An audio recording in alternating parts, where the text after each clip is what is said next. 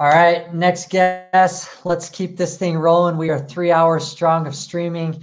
We got 2 more great sessions coming in. Jesse, I'm bringing you on. What's up, man? Hey, what's up, Nat? Zach, you are 3 hours deep into a Facebook Three Live. hours, 3 hours deep at 3:30 in the morning. This is nonstop. I showed you this. I got my jug here. This is my water jug. Hydrated. It's been a nonstop party. This is like old school Jerry Lewis telethon. And I don't know if you heard but it sounds about right. Yeah, and I don't know if you can hear, by the way. So I've got a guest with me. I've got my 2-year-old across the room from me for a few minutes. This is part of the joys of doing webinars from home during COVID. So my wife will be home in a few minutes, and we logistically we're like, well, just gonna do what we're gonna do, right? So we'll still drop some knowledge. That's how it goes, man. I appreciate you hopping on with us. Yeah, let's do it. You and I mean, the way that you kind of came into the Sisu world, I guess, is you and I was in your mastermind, a few weeks ago. And I was invited by one of the members in your mastermind, and you were running great stuff. So I said, I got to have this guy come and talk on. I know. And I heard, and I had you guys on because I'm like, okay, let me really dive into Sisu. And I know you've probably had every guest gush about how good you guys are, but like, it truly is the best, like, bolt on to a CRM platform I've ever seen. I mean, it has anyway, I know we won't go into that in detail, but yes, that's how we got here. Was someone came to me that I trusted and said, you've got to look at what they do. And I said, it really is amazing. And then you came and talked to our mastermind. It was rad. And here we are. So I want to talk today. You have this. You're actually writing a book on this. So and I am excited. When does the book come out? As soon as I finish writing it. What was that? As soon as I finish writing it, it's coming out. Okay, cool. So, I'm going to say probably sometime middle of next year. So I'm working with a co-author now because it's one of these things for leverage. Like I've been working on it like little by little in the middle of running a real estate team, building a brokerage. It's like, let's write a book. And it's a very slow process. So I said, okay, let's bring in a co-author, not a ghostwriter, an actual co-author. We can collaborate and get this thing done faster. But it's on a topic that I'm really passionate about, that I love. And it's called Friendworking. Yep. And I hadn't heard that term before. Probably because I made it up. It's something around networking, but different, right? Maybe you could elaborate a little bit for us. Yeah. So I think you haven't heard Friendworking because I'm pretty sure I made it up. We were sitting around a table at lunch at a real estate mastermind event with a bunch of my, nerdy real estate friends. I'm pretty nerdy in the real estate world. And we were like, okay, I'm doing this thing and this thing. I want to smush these things together. What do you call this? And someone was like, Friendworking. I'm pretty sure it was actually my friend Sarah Cruz out of Houston who runs a team there. I think Sarah's the one who coined the term Friendworking. So I always described in my world, I've generated a lot of business, like literally millions of dollars in commissions through the people I've known, through people I've met. And most people call that networking.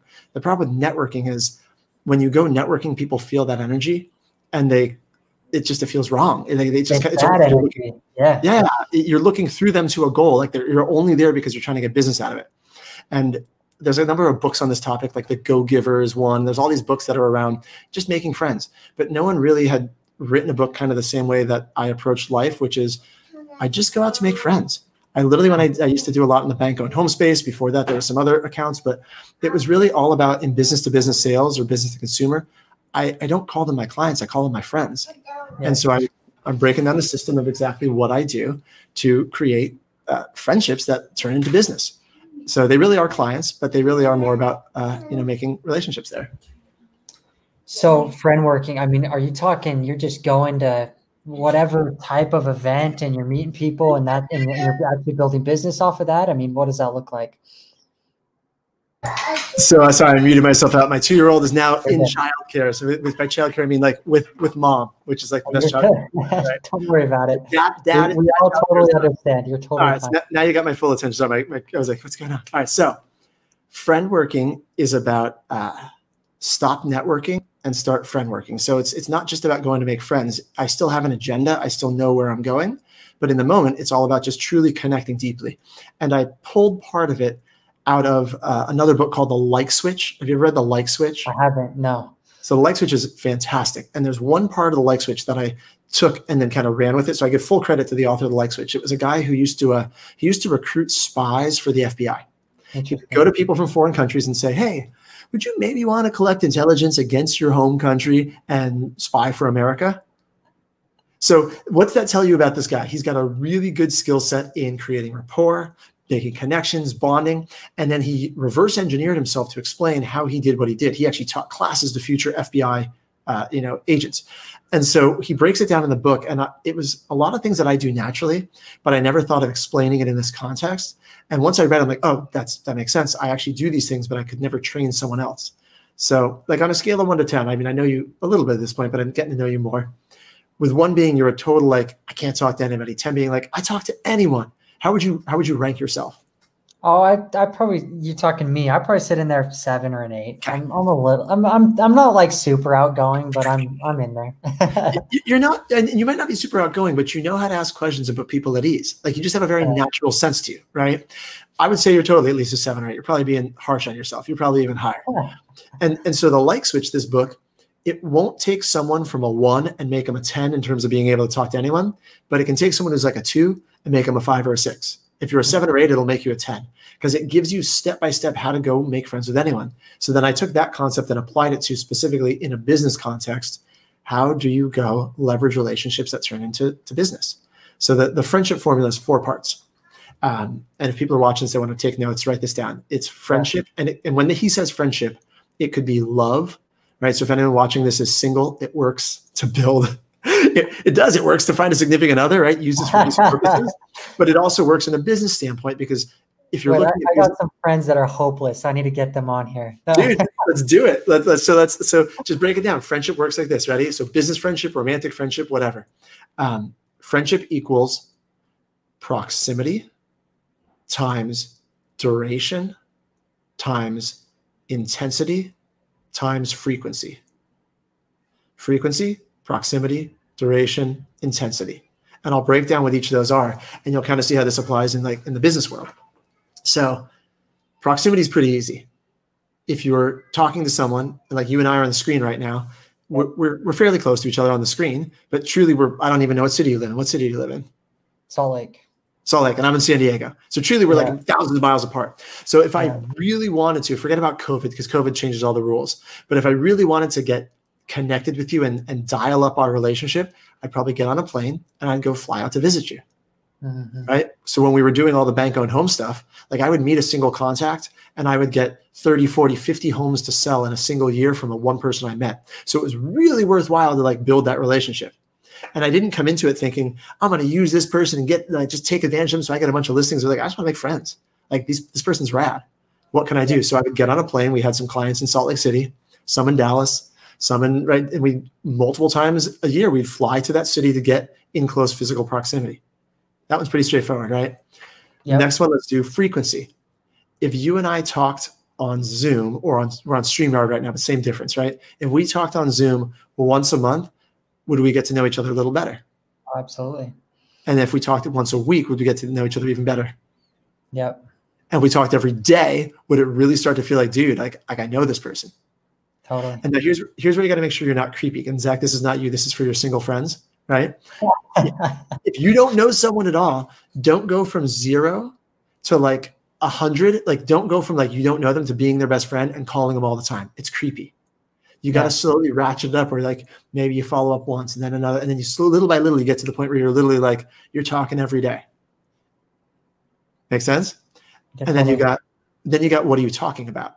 So that's the intensity portion. If you and I got on here right now and I was like, all right, Zach, it's a cool hat you got on, dude. But is that what type of hat is that? Sisu hat. Oh, it's Sisu hat. That's cool. Who's Sisu? Oh, it's our company. Oh, that's cool. Yeah. Is it warm in Salt Lake City right now? Yeah, it's trying to not be. Right. Anyone watching right now, we probably just lost half our audience. Like they're super bored, right? Like it's not a very intense conversation. Now, pretend no one's watching us. Just block out the fact that you're on, Facebook Live for 3.5 hours. Like you're just talking to me, you and me. Ready? Yeah. And these are the types of questions I would end up asking people when I'd meet them at like a networking event. You're just talking, you're shooting stuff, and then I just let the conversation, I get curious and it just naturally goes someplace deeper. That ratchets up the intensity. So if we're talking, I'm like, so where'd you grow up, dude? I grew up in Salt Lake. Did you really? So you're born and raised there? Yep. Is that common? Is that a city where like most people are born and raised or a lot of transplants? You know what? I think people tend to get here and stay here. So it is a little more grow up, homegrown Salt Lake. That's cool. But what is it about Salt Lake that like makes people want to stay there? Well, you got mountains 20 minutes that way. You've got lakes down there. I've got some of the best ski resorts in the world that are, just, for example, when I was in class, I would get out of class, I'd go 20 minutes, catch a couple runs snowboarding, and then get back to class, right? It was just really nice. Dude, that's rad. So where's your favorite place to do you do board or ski, first of all? Board, Park City. Board. Yeah, where's your favorite place to board? Park City Resort, actually. Yeah. That's amazing. All right, pause right there. Anyone watching, did you notice Zach's body language change when he started talking about that? Yeah. If you go back and you rewind this recording, Zach went from normal, like just kind of doing his thing. When he started talking about something he loved, his shoulders relaxed. He got a smile. His tone of voice changed. Everything about you changed. The energy, right? And so do you know what Oprah Winfrey says? Or maybe it's maybe she always credits Maya Angelou. I mean, everybody credits someone else for this. The saying is, no one will remember what you said. They'll only remember how you felt. Mm-hmm. So when you ask someone questions about things that matter to them and you really go deep and you get curious, they start talking about things they love. And they don't remember at the end of the night, they didn't learn anything about you. They just talked about themselves all night. They feel great. They're like, Jesse's rad, or whoever you are, right? And they don't know anything about me. I was single, I've been married to my wife 10 years, use this for people purposes. But back when I was single, same thing works when you're on dates. You just talk to the other person and everyone is talking about themselves. Same thing works in a business situation. It's actually really weird for me to be on StreamYard with you right now, doing all the talking and not having you do the talking, because I'm so used to asking questions and letting other people just talk. That's the magic, right? So we got frequency, proximity, intensity, and the last one is duration. Anyone who has watched this broadcast for the last 3 hours straight has a bond and a connection with you that is very different than 3 hours ago.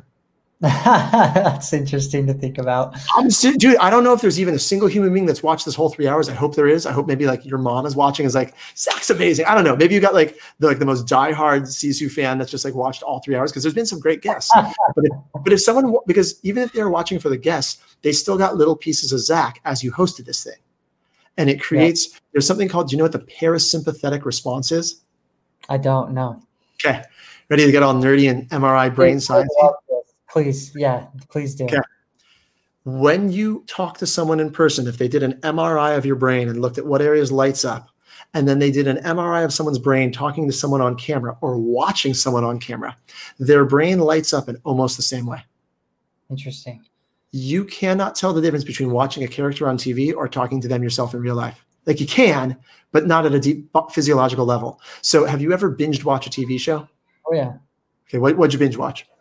I binge watched, you know what? I just finished The Office, actually, a few weeks The Office. ago. Such a good show, dude. Okay. And comedies are a perfect example of this. So how many seasons did you watch and over what period of time? I think I finished all of them, and I mean, it was at least a few months. But okay, but you have like consumed nothing other than like every character of The Office. When it was done, or even in the middle, did you ever feel like you were like legit friends with those people? Oh yeah, you feel like you know them. It's weird, right? Like if you saw Steve Carell on the street, you'd be like, "Wait, I know that guy." Yeah, that's the parasympathetic response. You don't know him at all. You only know a character, and you don't even know his character is real to you. So like my wife, I have a 2-year-old and a 5-year-old. My wife, when she was pregnant with my son, so our first child, she binge watched Friends. Mm-hmm. I wasn't even in the room. Like she was just like, she had a hard pregnancy, and like, dude, she's amazing. But she spent a lot of time chilling, just like, feet up, as she was doctor's ordered, prescribed to. And she watched a lot of Friends episodes. I was in the other room. I didn't even watch them myself. But I've watched enough Friends episodes in my life to know the characters' voices that I legitimately felt like I was friends with Joey, Rachel, Monica by the time, like, I was like, dude, I'm hanging out. Like they were I didn't even watch them. I just listened to them and watched by the corner of my eye. Our brains are pretty amazing things. Wow. So that's what Friendworking is about. So Friendworking is taking that foundation of those 4 things and dialing it up. If you want to develop a deeper relationship with someone, increase the proximity, increase the duration, increase the intensity of the conversation, increase increase any one of these elements or all of them. And when you do that you can do it in a strategic way, or a lot of people watching might just do this naturally because it's just what they do because they're connectors. Does this make sense? Totally. So question for you. How do you teach this to real estate? If I want, this is kind of feels like not a fuzzy thing, but it feels like, how do I go and teach this to an agent? Right. Exactly like I just did. Exactly like I just did. It starts by awareness. It's how you learn anything in life. Thinking about it. Right? How do you learn anything in life? It starts by being aware. So have you ever met a close talker? I haven't. Well, I don't know what that is. A close talker, when someone gets in your space bubble and they're like all up in your grill. Yeah, I get that. And you're like, dude, get back. Yep. How do you stop someone? And it's creepy. But if you're trying to teach a salesperson who's a close talker, don't do that. It's getting in your way. It's hurting your business. How do you teach someone about that? When they're doing that, they're going to be aware of it, right? Right. It starts with awareness, and it's not going to stop them. They just have to know it exists. So now that agents have watched this and they know this friendship formula exists, they can start to be aware of, how's my proximity, right? Because you want to be a little closer, but too close is too much, right?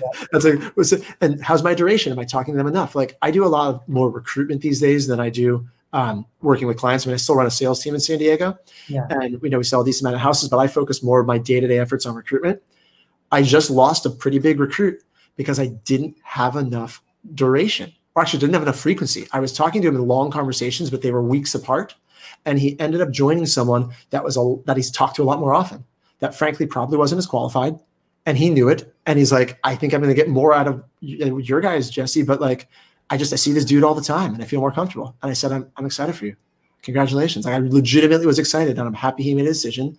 And did it hurt? Yes. I was frustrated, right? At the same time, I took ownership that, like, I caused that problem because I knew, looking at this formula, what went wrong. I didn't have enough frequency.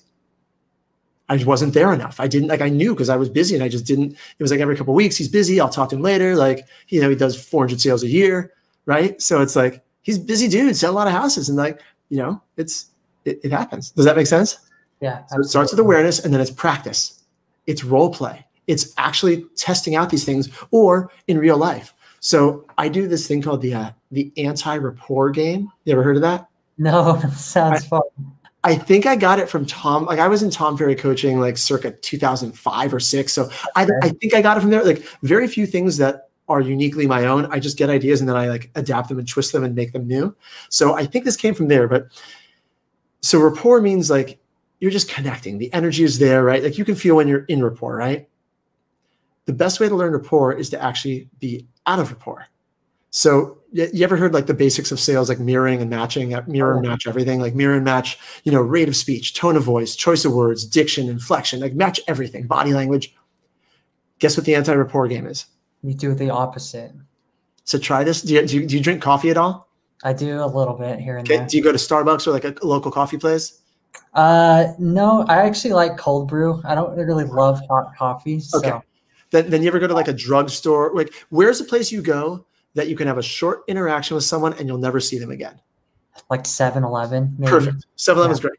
Like, I always say Starbucks because like you have that 30-second, and I don't even drink coffee, but like you have that 30-second engagement with a barista, and there's like a million Starbucks. So like, you'll never see that person again.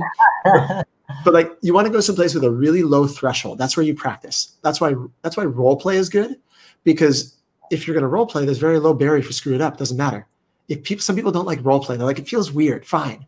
Go practice with real life human beings. So here's your challenge, Zach. You ready? Next time you go into 7-Eleven, I want you to do the opposite of everything the cashier does. If they talk fast, I want you to talk slow. Right? If they use big words, use small words, or vice versa. And notice how it feels to be out of rapport, because that's going to teach you what you need to do when you want to get into rapport with someone. It's almost better to practice the opposite, so it becomes it's easier to figure out when you're doing it wrong than to figure out when you're doing it right. You want to have it like implanted in your brain, like, this is what it feels like to be out of rapport. So the second that happens when I'm on a sales call, it's like, oh, I know that feeling. That's correct. What that is. Let's correct. And in sales cycles, so if you're really talking friend working, it's more longer sales cycles. Like with a lot of real estate agents, it's a pretty quick cycle. You get on the phone, your goal is to book an appointment. It doesn't take 17 calls to book an appointment. The type of sales I was doing was more long-term, right? So it basically took a little more, like I had time to slow down and course correct if I was doing something wrong. Oh, I need to be more in proximity. I need to get on a plane and go there, or get on Zoom to trigger that parasympathetic response, or I need to send them something fun and like ratchet up the intensity, right? I once sent someone a guy recently, his favorite band is Pantera. I happen to have played in bands since I was like 14 years old. We connected over music. We're talking real estate stuff, but we connected over music. We had an argument over what his favorite Pantera album was, like a fun argument, right? It was like the intensity was like fairly high though, right? Because this is not a normal conversation. He was expecting to talk real estate, and we're talking Pantera. If you don't know what that band is, by the way, look them up. It's like heavy metal, super. Anyway, I sent him a giant 6 foot by 8 foot flag of the cover of his favorite Pantera album in the mail. It happened to match the decor of his wall colors, which were blue. I saw in the Zoom background. So it all tied together. Like, do you see what that did from creating a friendship? Yep. Like, it triggered the intensity, it triggered all sorts of things. And it also triggers the reciprocal response, right? That psychology of reciprocity. Do you know that one? Yeah, I love the Persuasion. You ever read that one? That's a good one. Yeah. Love it. Right? Was that Cialdini, that guy? Yeah, so good. Like, I'm just a nerd when it comes to this stuff. Like, I truly love it. And someone recently said, like, it's studying your craft. And I don't do it because I want to manipulate people. I do it because learning keeps it interesting for me. I've been in real estate for 16 years, and I never want to stop learning. I always want to learn new ways to communicate and connect because I like people. I don't want to manipulate them. I love them. I want to learn about them. And it's just, this gives me a way to connect with more people. Yeah. Well, manipulation even can be positive too. I mean, in a lot of ways. I had it's a funny story. I had this professor walk into my college class once and say, I am going to teach you how to manipulate people. And it was just like this weird conversation, but in his mind, it was like everything you do is manipulation to an extent. So he had an interesting outlook on that. It was very interesting to hear from him. But I mean, I see what's your intention? Are your intentions good or not? So, well, I was just going to say, I see your point. I think most people use the word manipulation in a negative context, but he's right.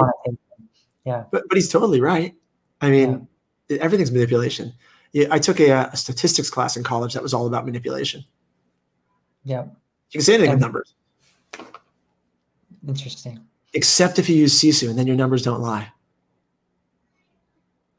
What was that? I said, unless if you use Sisu, and then your numbers don't lie. Yeah, no, of course not. So I was perfectly set up. Too bad the internet cut out. I was perfectly set up for that moment, right? That was like the tagline. Like glitched out on me for a second, but yes, the blessing and the curse of Sisu is that you can't hide from your numbers. So. Right. So what else do you want to go around? I don't know if we got another guest after this or where we're going, but I'm happy to keep it. We've got about 5 minutes here, Jesse. I'm game to go on anything. This has been very insightful. I think, maybe I was looking a little more like tactically, how would I go and roll this out? And I think you answered that perfectly is I'm just going to make my agents aware of this. I'm going to teach them this so that they're thinking about it. Have you seen a pretty good, strong, I'm assuming you teach this to your team too, right? This type of stuff. Pretty big impact. You guys doing a lot of business with Sphere. I'm assuming that's kind of the goal of a lot of this stuff. Yeah. And I learn stuff just every time I'm talking. Like, I just listened to Veronica, who was on before me, talking about her director of fun. I'm like, dude, I love that idea. Totally stealing it. Totally stealing director of fun. Right. And I don't know where she got it from. Maybe she made it up. But like, when you're talking about connecting with your sphere and doing business there, you can absolutely teach these things, and you can do it at scale. If you are a team leader watching this, you can absolutely do this at scale by having someone in your back office that you can leverage. We used to call ours our director of client experiences, but I like director of fun. Like, that's just so much shorter. It's so much better, right? The DOF. But you can take these friend-working concepts and you can take ways to ratchet up the relationship, and you can literally have someone outsourced on your team to do these things, to think about nice things to do for people. And hopefully you're doing it because you genuinely want to do nice things, but it's also crashing up this connection. So one thing that we started doing, and I got this from a friend of mine who actually runs a business around this, that they basically teach agents how to create private Facebook groups and then run client giveaways to their own sphere and past clients. Interesting. But if you think of it through the formula I just taught you, the friendship formula, you understand how it's creating, because they're coming back to that group for a regular basis. They're watching videos of the team leader. So that's creating both the proximity effect of video. It's creating a frequency because they're coming more often. Because how often do you talk to your past clients or sphere? Like, there's ways that you can systematically do this as a team leader. More excuses to talk more and not have it be like forced, right? Correct. Well, that's the whole like buy referral only. Like, that's their whole thing with pop buys, right? Which seems so old school, but there's a reason why they work, right? There's a reason why pop buys And these days, some of them are kind of cheeseball, but like the concept behind it is you're getting in front of them. You're increasing your frequency. You are literally showing up in front of them more often. Yeah. If you want to teach some tactical things to people, the agents watching this, I would teach people in terms of referral generation to understand the psychology behind why referral generation works. And then you can go trigger these feelings in the people around you to actually get more referrals sent to you. So what I mean by that is this. Back in the olden days, human beings have evolved, and we used to have to know what food we should eat or not eat, or else we would die. Let's just take it as a simple point, right? Without getting all scientific, but like if you were to eat the red berries and they made you feel happy, great, eat them again. Eat the blueberries, you get super sick, don't eat those again. So there's this way that we would share tribal knowledge among like voice to voice that is just hardwired into us that they're like, dude, eat the red ones are delicious. Do not eat the blue ones. Oh, bad news bears. Don't eat those, right? And so ingrained into us is this idea that we want to share what we know and help our friends and our peers and our family and loved ones have a good experience. And we want them to avoid pain. So if you're able to set yourself up in the mind of the people around you using this formula, right? So you remind them that you're really good at what you do, that you're going to not put any pressure on their friends, that you're going to take care of them. And you create this evidence of success, again, using social media, Facebook Live videos, right? Go Facebook Live. Tell a story. Here's a tactical thing. Tell a story about a client you just helped achieve a goal. Don't use any personal details the client wouldn't want you to share, but you're showing that you're not bragging about yourself. You're bragging about this client. Or if you're a team leader, brag about one of the agents on your team and what they just did, right? It's going to show to your sphere you're good at what you do, you're trustworthy, you got other clients. Yeah. This is going to trigger that. It makes sense? Yep. And then don't eat the blueberries. They're bad news bears, dude. Well, I love it, man. This has been great. Give one last thing, Jesse. Give us a couple books. What you mentioned, like Switch. If I want to come and I just, obviously your book is coming out, but you seem to have a few books that have really inspired a couple of these things, and maybe we should be going to check out. So yeah, really good question. So my wife makes fun of me because I always have about 6 or 7 books I'm reading scattered around the house.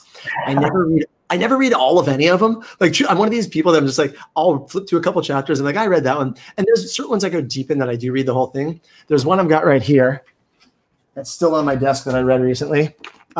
This one. So good. I've read that one. So good, dude. It's nothing to do with what we talked about, but it is about grit, tenacity, and like David Goggins' Can't Hurt Me. So flipping good. Like I love that book. Other books I've read recently. So The Like Switch is the one I've been talking about a lot. Another book I've read recently. Oh, have you listened to Jim Quick's Limitless? I have not. No. All right. That's what I would say. Again, this is not about necessarily directly sales, but it's all about the science of how we learn. So if you're someone who likes learning and you want to optimize how you learn, Jim Quick has an amazing podcast called the Quick Brain Podcast. Like I'd love to have him on my podcast sometime, right? We run our morning agent power huddle. I'd love to see if I can get Jim to come on one of them at some point. But his book Limitless is so good, dude. Like check it out. You'll dig it. It's just about how to optimize your brain, how to learn faster, how to learn better, all that good stuff. I love it. I need that. I need it too. Don't worry. Jesse, thanks for coming on, man. We're rolling into our next session now. So I really appreciate you coming on. I think it's been great, some of this content, and we'll be seeing you around. Thanks for having me, Zach. This is fun, man. Yep. Well, take care. See ya.